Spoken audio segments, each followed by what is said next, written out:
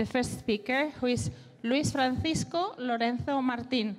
And the thesis is squamous cell cancer, finding a new therapeutic target. One of the most common human cancers is squamous cell carcinoma.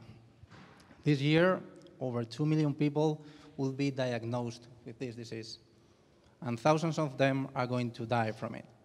This clearly shows that we need new targets to fight this disease, and that's what my PhD thesis is about. I have analyzed public data from hundreds of patients with this disease and have asked one question. Is there anything common to all of them? Surprisingly, as you can see on the left side of the slide, there is. Regardless of gender, age, or skin color, there is a set of genes that is always overexpressed in these tumors, therefore suggesting that they are very important for the disease. Among these genes, I've focused my work on one called VAV2 because I believe it is a potential therapeutic target. Why do I believe so? Because I've been able to validate such potential in the lab using genetically engineered mice that have allowed me to turn on and off this gene and see what happens.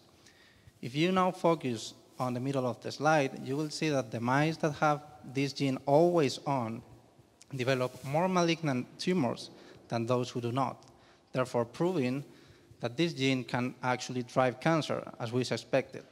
But the truly amazing thing about this work is that those mice that have this gene turned off do not develop tumors anymore. They are protected from cancer.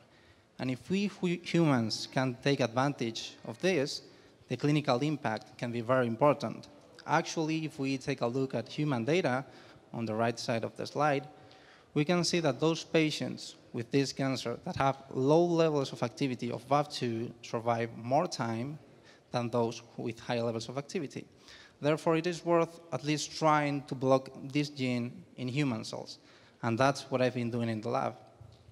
I have found that some molecules are able to block this gene and the negative effects that it has on human tissue models, therefore proving that therapeutical approaches are feasible and overall showing that squamous cell carcinoma may have a weak spot that we can use to hopefully help people overcome this disease. Thank you.